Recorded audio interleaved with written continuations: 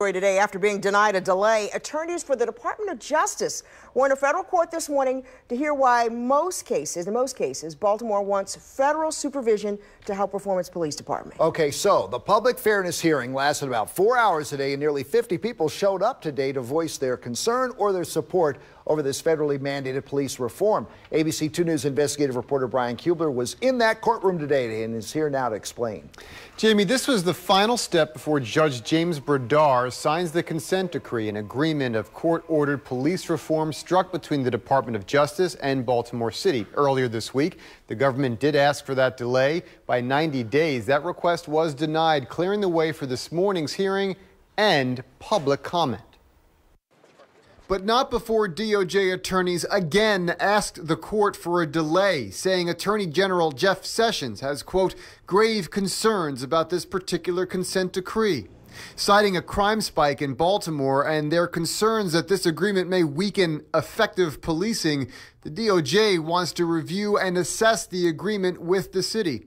Attorneys for the city of Baltimore urged the judge not to delay this process, saying civil rights and effective policing can coexist in this agreement, and the federal court-mandated reforms helps the public build trust with the process.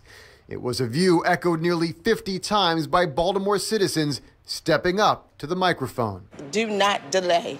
Allow this consent decree to go forward. Please do not delay. Greta Carter Willis was the fifth to speak this morning. She spent her 3 minutes telling the judge how her son was killed by police in 2006 and that this department and this city need this reform.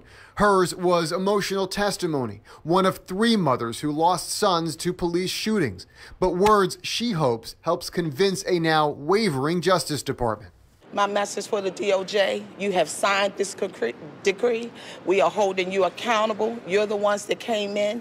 You found these inconsistencies within this department, and you must stand to your word that you're going to allow it to go forward.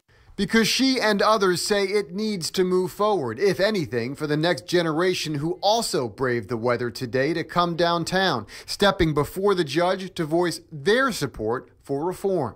I came here today to speak, to give a voice to the voiceless, and I am part of that. Because that's people, it doesn't get the exposure that it needs. But today it did.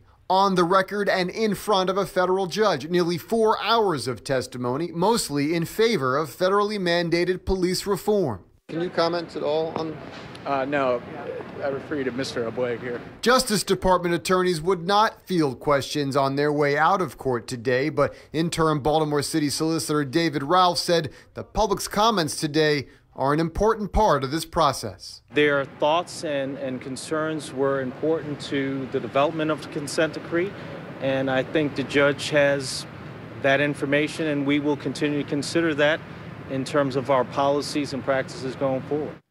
Now, in all, 49 people signed up to speak today. About 60 others submitted written statements to the court. The Justice Department again asked for at least a 30-day delay this time to review and assess the agreement. Right now, this decision is squarely in the hands of the judge, whose signature is now required to move this consent decree forward.